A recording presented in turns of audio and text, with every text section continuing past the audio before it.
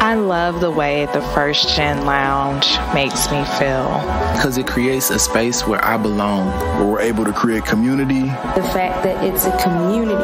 It's a safe place. It also gives me a place to understand different perspectives. The stories of these individuals prescribe transformational perspective. I receive encouragement, enlightenment, empowerment. And also serve as a catalyst to just keep going. Where we're able to be our true selves. I'm allowed to be an unapologetic First Gen. And above all else, tell our story. And every episode is unique. I love it.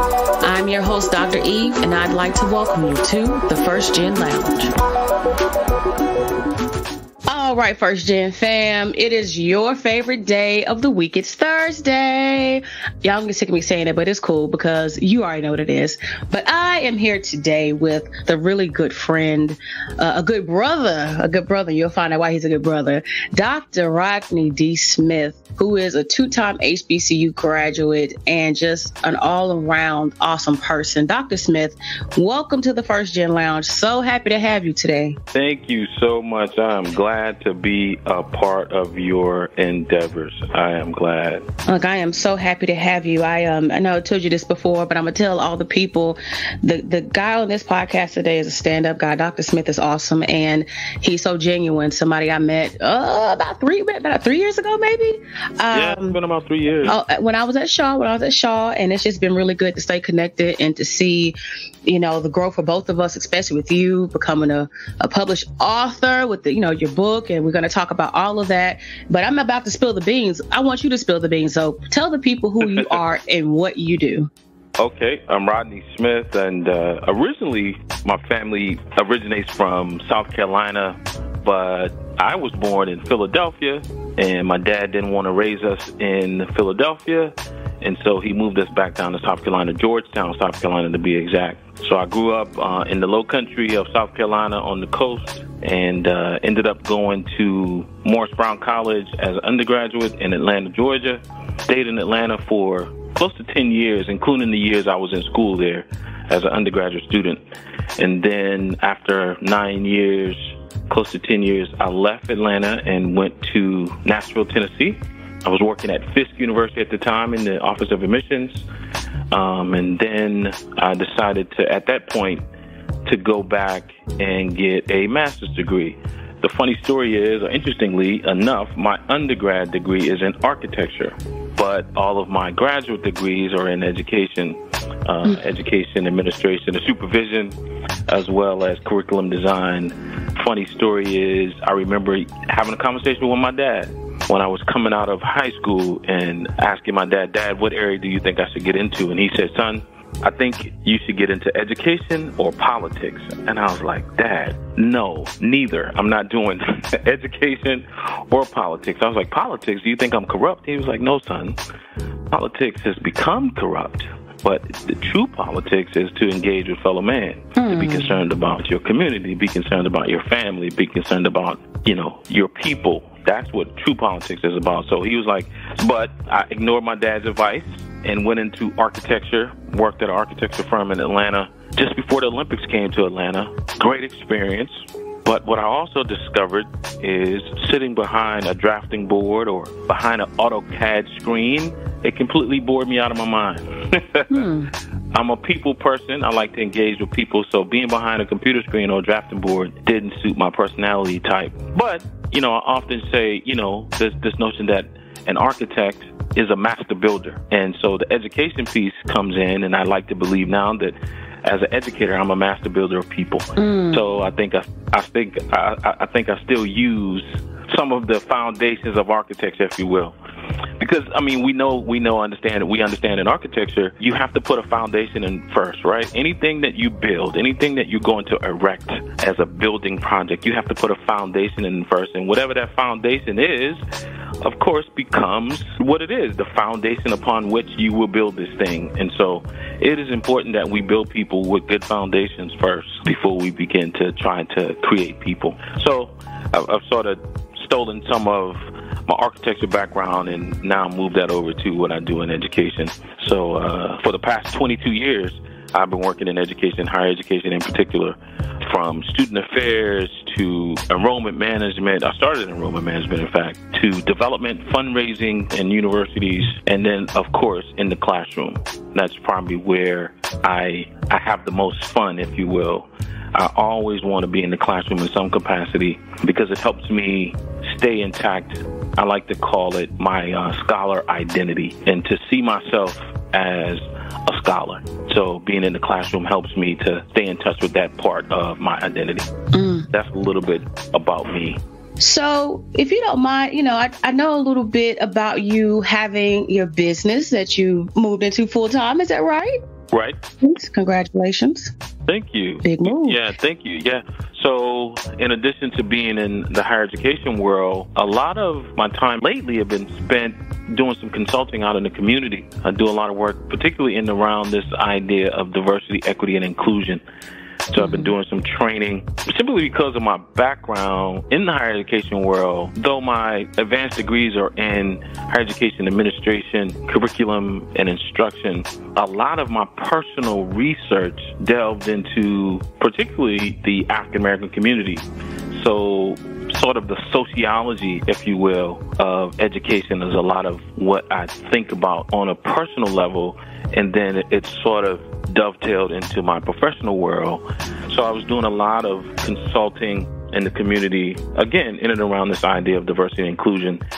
I read everything that I can get my hands on with regard to the subject matter, because it's near and dear and important to me. I live it, and now as a result of living it, I now also get a chance to try to help others wrap their mind around this idea of diversity, equity, inclusion.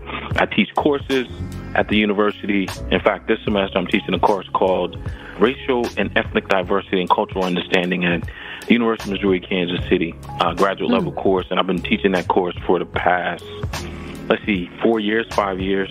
So they asked me to come in and teach that course. And it's something that has become something that's near and dear to my heart. It's very important to me. In fact, I often say that I've committed myself to this work for the rest of my life.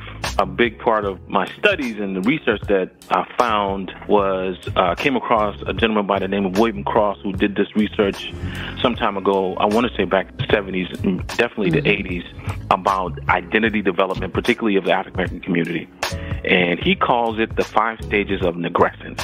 But the final stage is a commitment stage, a internalization stage. And so I really believe that I've reached that stage, this internalization stage, this commitment stage, committed to my community. Now, yeah, of course, I'm open to relationships outside of the African American community, but similar to our sister Toni Morrison, I've heard her say on multiple occasions in multiple interviews that I am most concerned about the viewpoints, the perspective, the progress of the African American community. So the company that my wife and I started, called Throwback Solutions, was birthed out of the work that we do in the community with regard to diversity, equity, inclusion consulting.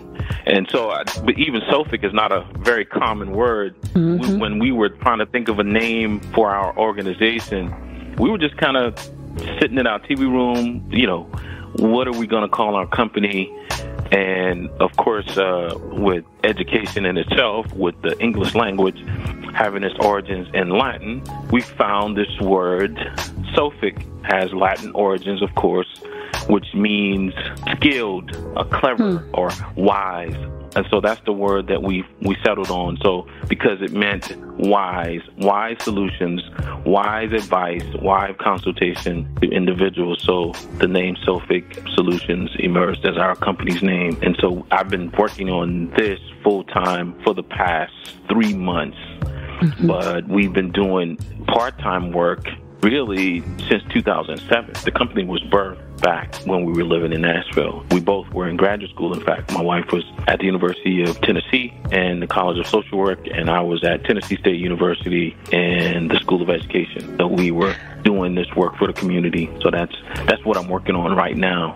In addition to, I'm a writer. Of course, you mentioned that I published my first book about 2 years ago. About the title of it is "Are We Really Crabs in a Barrel?" The subtitle is The Truth and Other Insights About the African American Community. So, having grown up on the coast of Carolina, I had an opportunity to have some experience dealing with crabs. I'm talking about the marine life form. I'm talking about the crabs that we eat on our dinner tables. Oh yeah. Because I think there's a comparison. I'm sure. I'm going on a limb. I'm sure that you've heard it in the African American community. We sometimes say, "Oh, we're just crabs in a barrel. We're pulling each other down. We're in this barrel. We're pulling each other down." One crab is attempting to escape the barrel, and another crab will clamp onto that crab and pull him back down into the barrel. And I always took issue with that analogy, even from a small kid, because I remember seeing those crabs going from that barrel to a boiling pot of water. Right? So the barrel, from the barrel to the boiling pot of water, all of it represented certain death.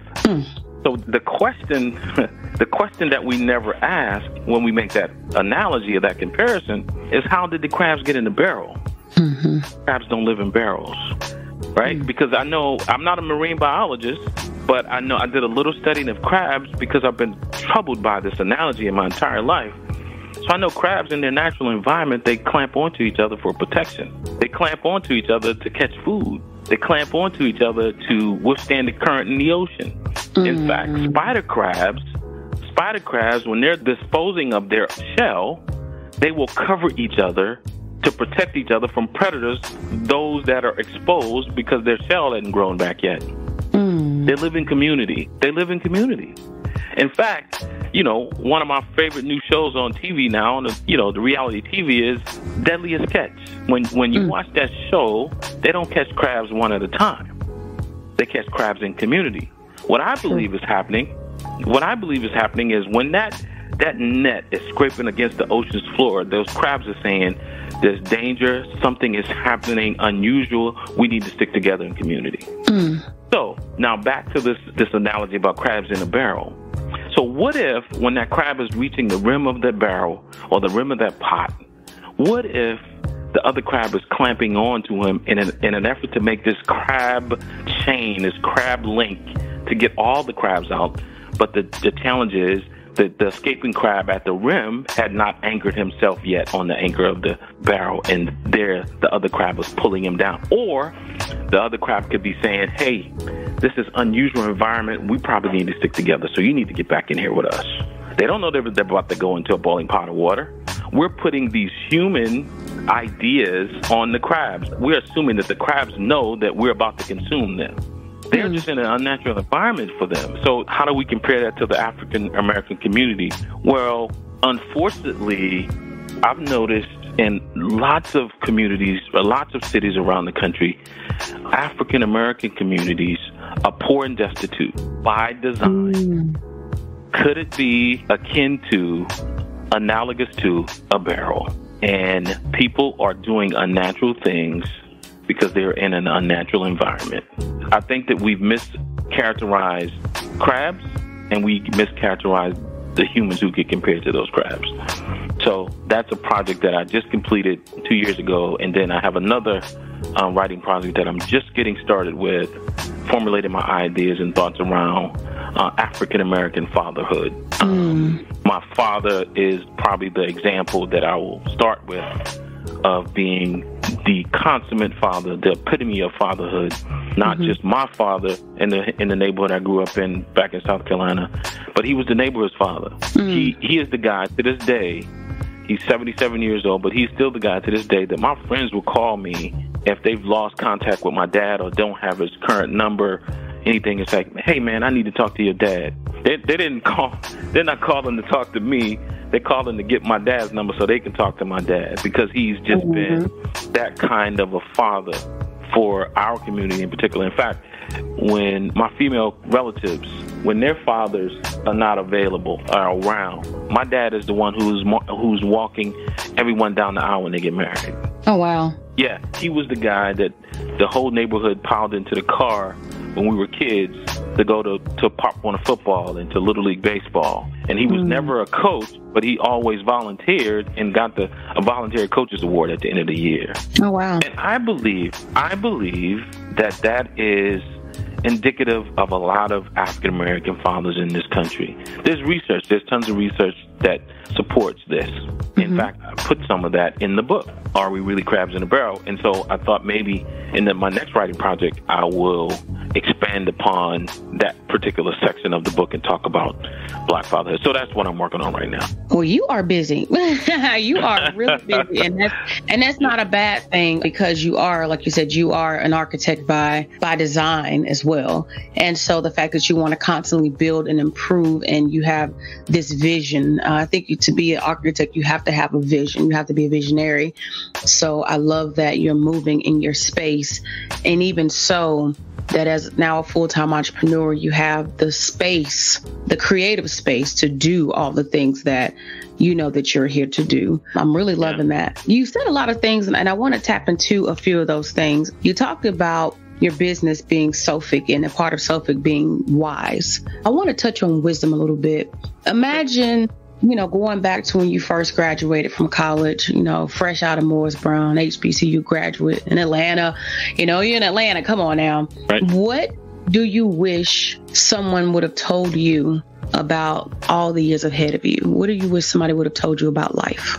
That you don't have to have it all figured out right now. That, a lot of times before we get started on projects, we think that we have to have it figured out before we get started on it. I mean, I have an appreciation for having the end in mind when you start a project, yes.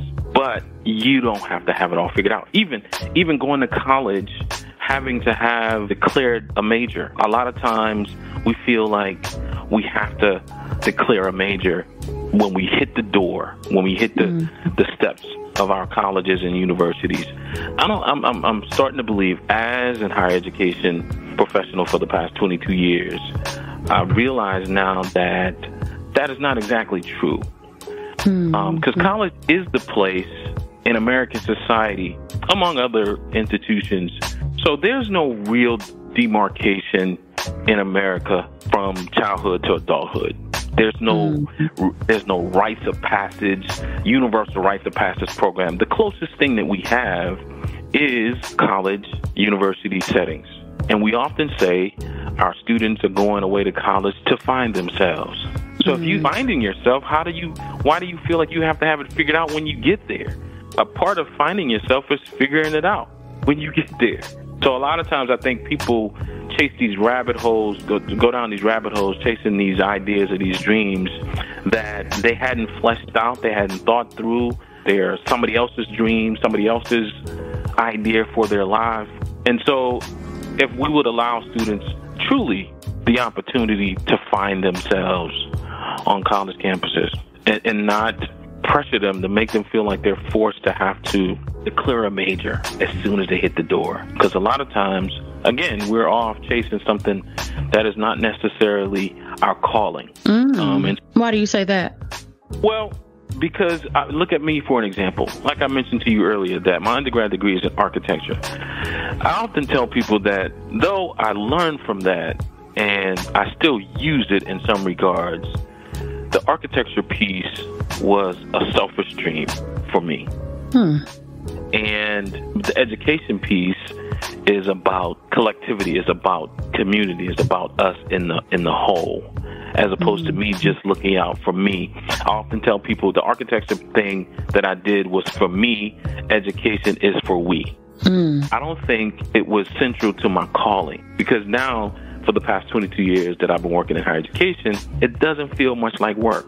I don't struggle to do it. It doesn't cause, of course, every day is not the best day, but, I've learned also in this higher education world that, this may sound a bit foolish, but this is what I believe.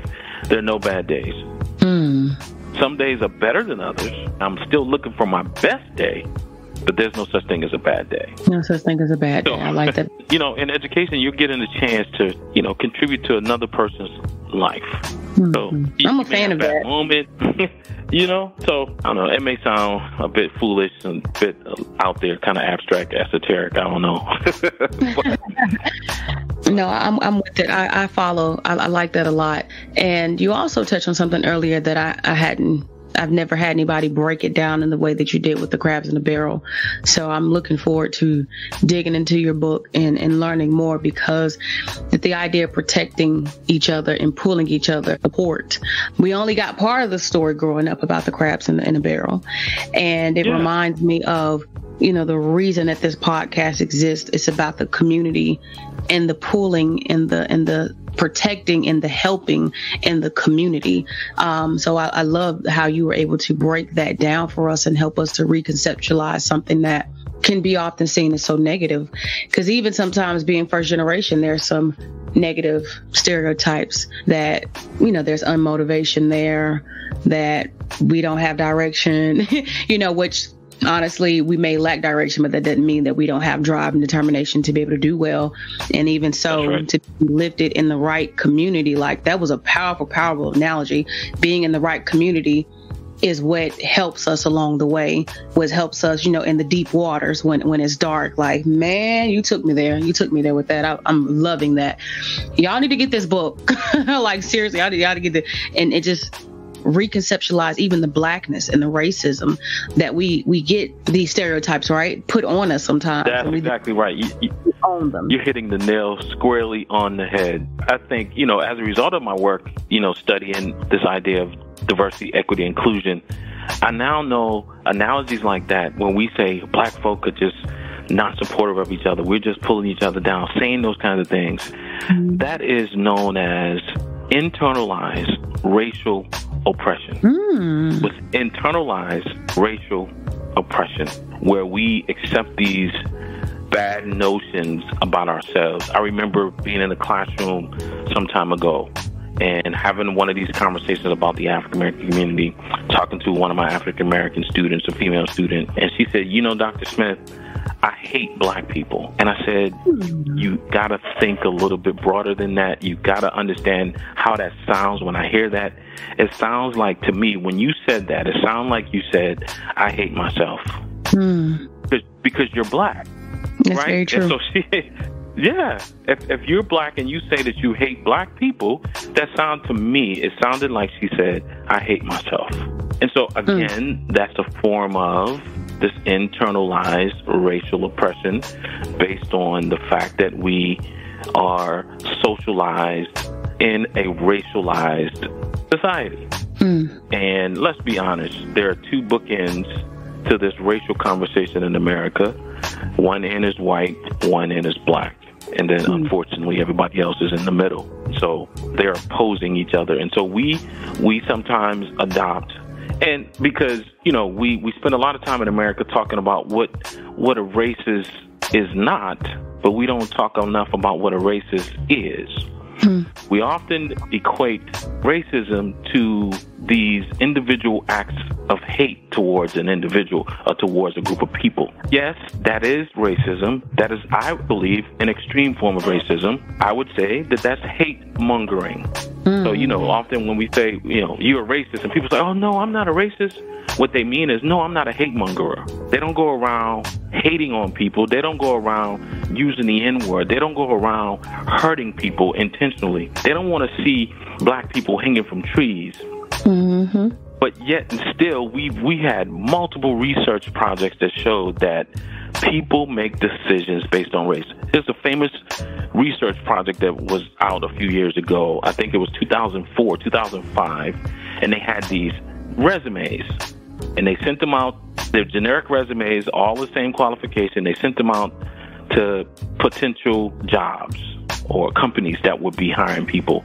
They put 4 names on these applications, on these resumes. One name was, for the female side, was Emily and Lakeisha. Then on the male side, it was Greg and Jamal. 50% of the time, Greg and Emily got a call back, where Lakeisha and Jamal didn't get a call back.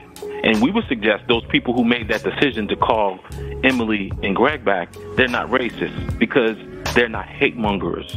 They're not trying to hurt anybody. They don't want to see people hanging from trees. They don't go into churches and gun people down. But they still made decisions because there were black sounding names versus white sounding names.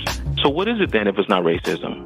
So we've done a poor job of evaluating ourselves in this notion of racism in America. So we believe that the country is made up of two groups of people, those who are racist and those who are not. I think that is an error. That this idea of racism happens, we have moments of growth, then we have moments of setback. We have moments of acceptance, we have moments of denial.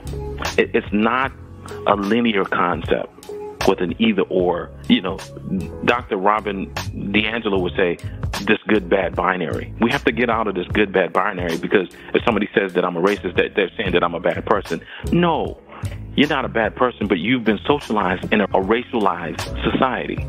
So we have to start thinking about that differently. You know, where I'm walking down the street in Nashville, my wife and I just had a nice evening dinner, and I'm walking toward my car, and I see this young brother in a hoodie walking toward us, and I tense up thinking that he's about to assault us in some way. You know, I put my keys through my knuckles. I'm bracing for the altercation. He pops his head up in the hoodie. "Good evening, ma'am, sir. Unusually cold weather we have, isn't it?" Right? So why did I think that this young brother, young plus black plus male equals criminal? Why did I think that? I'm a black man because I've been socialized in a racialized society. We see it on the media. I'm not exempt from that. No one is exempt from that. And so we buy into these notions, these stereotypes, like you said earlier. We buy into these stereotypes about ourselves. Therein lies the internalized racial oppression. Or that young lady that I had in my classroom to say, you know, Dr. Smith, I hate black people. Or we say, black people just don't support each other. We're just crabs in a barrel pulling each other down. But the truth of the matter is, we wouldn't have survived if it weren't for other black people. That's how we survive in this country. My great-grandmother, quick story. My great-grandmother in South Carolina, she's dead and gone now. But when I was a kid, she used to always keep a cooked pot of rice on the back of the stove. I was like, Grandma, why do you always have a cooked pot of rice on the back of the stove? She said, in case somebody comes by who's hungry. Because that's how we were able to survive. I'm not saying anything that you don't know. Because that's how we've been able to survive in America, is through community. We are a very communal people. And so I really take issue when we say that we're not, because we've been able to. I come from two historically black colleges. Some of the greatest minds, some of the greatest Americans, I believe, arguably, the greatest American that the country ever created, that ever produced, came from a historically black college, Dr. Martin Luther King. There are people that would argue with me about that, but I would debate them that say that this man, who else would be the greatest American this country ever produced other than him? You go to Washington, D.C., and there are monuments all over the city that most of them are dedicated to the country's founding fathers. And then this little preacher from Alabama. He wasn't a president.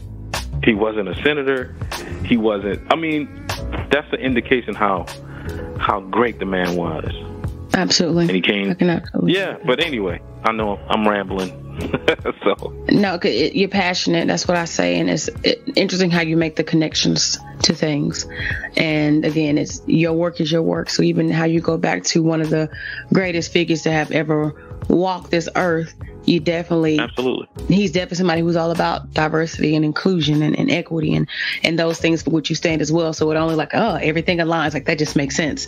And like I said, we're an HBCU graduate. Yeah. Hey, I'm an HBCU graduate, so I love it. I absolutely love it. I'm curious to know, as you are a first generation college graduate, you are an author, you are a father, you are a doctor, you are a higher education professional, you are many things, entrepreneur. What are 3 things that you believe has helped you, especially as a first generation college graduate, to be successful? 3 things. Wow. Yeah, that's a good question.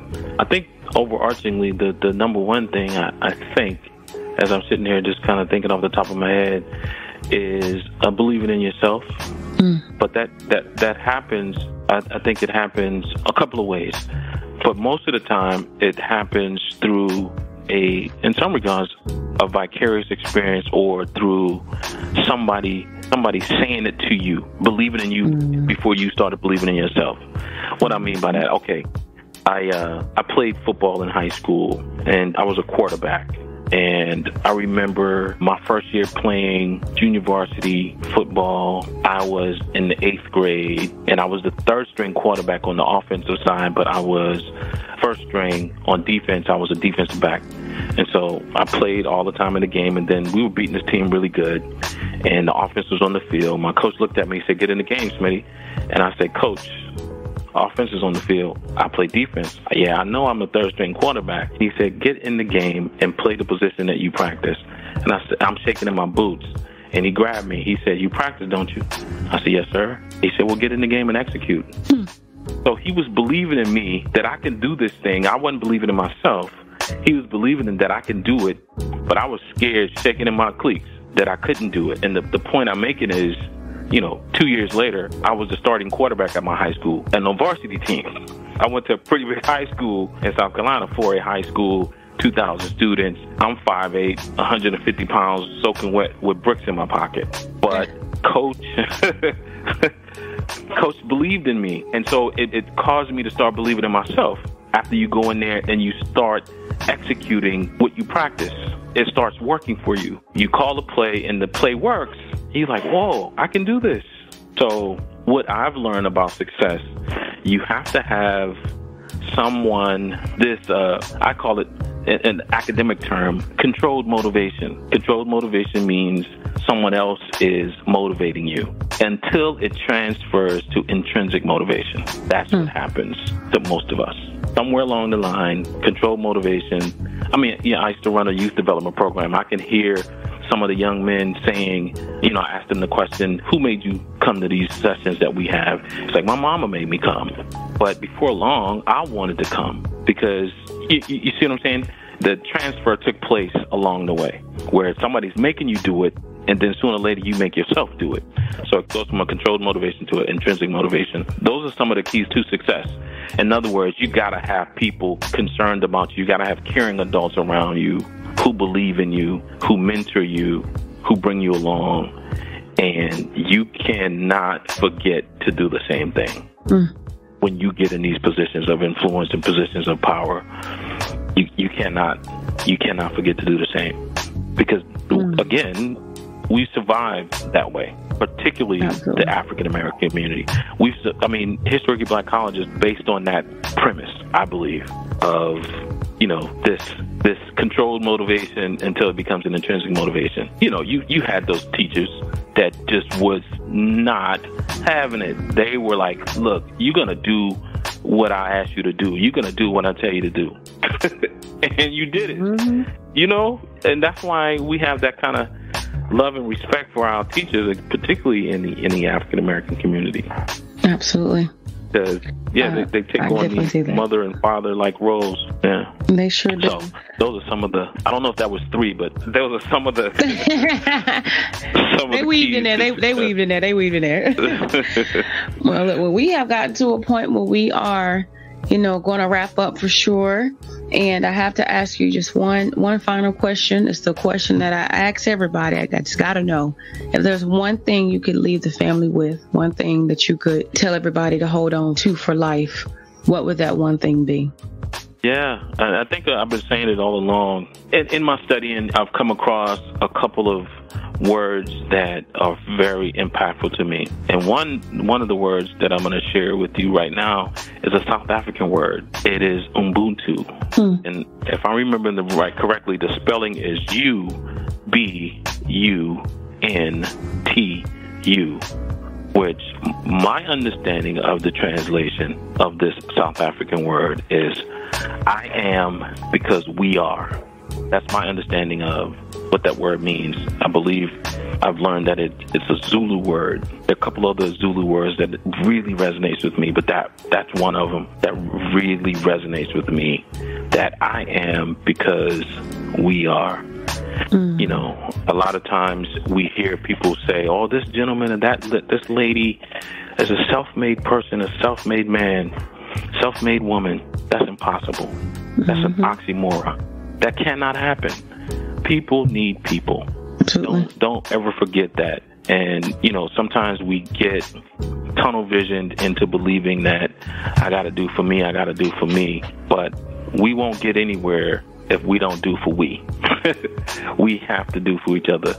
I believe that. I will go to my grave with that idea that community is the most important thing. If I get there, if I get there and I don't bring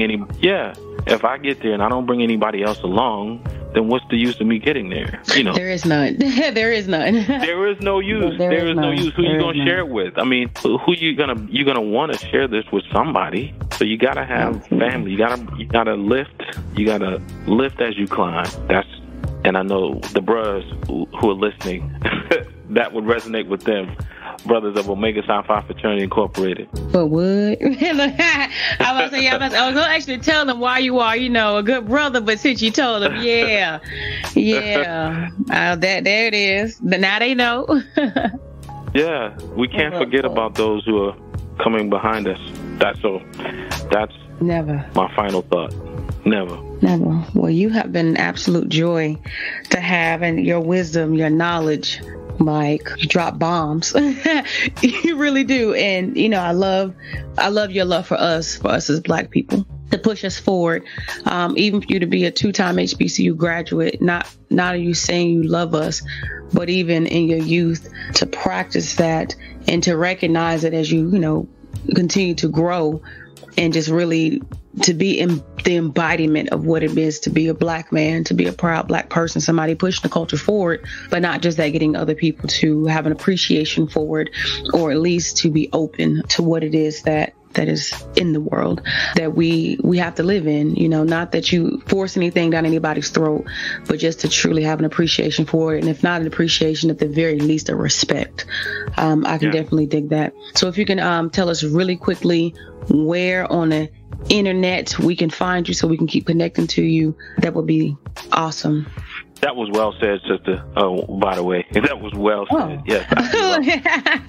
Thank you. Like, I'm over here. I'm a processor, so I'm like, man, this is it's heavy. It's heavy. I do love us. So So individual can find me. My website is SOPHICsolutionsgroup.com, and Sophic is spelled SOPHIC. Solutionsgroup.com, and you'll find us there. And then my book, Are We Really Crabs in a Barrel, is on Amazon. You can find it, and so you can find a paperback, or you can find the Kindle version on Amazon as well. And then I'm on all of the social medias, which I'm always challenged to tell you my handles on social media. So I got to look it up. I know Twitter is Dr. Rodney Smith 1, I believe. I'm going to check that in a second. Yes, Dr. Rodney Smith 1. Yep, that is it. And on Instagram, I am Dr. Rodney D. Smith. That's my handle on Instagram. And awesome. On Facebook, I have a page for my book. It's just titled Are We Crabs? @Are We Crabs. So you can find me on Facebook that way too.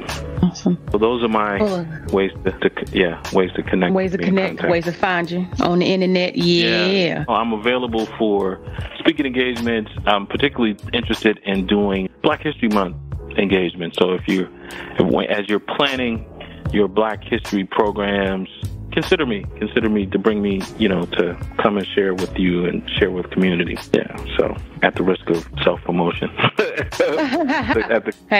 the kids say, throwing the plug. Do what you gotta do. Handle your business. I ain't mad. That's what it's for. To be for real, you put yourself on. Well, look, again, I definitely appreciate you, my friend, for being on. Wishing you nothing but the very best and all that lies ahead. Continue to press forward and knowing that everything that you do is absolutely appreciated and definitely needed. Because if you weren't out there, really the perspective that you're giving today, like, my gosh, we wouldn't have it. And that's what makes the work that you do and the life that you live so valuable. Thank you again for your time. Have a great day. Absolutely. Well, great evening now. Thank you. Proud of you, my sister. All right. Keep doing it. Thank you so very much. Thank you.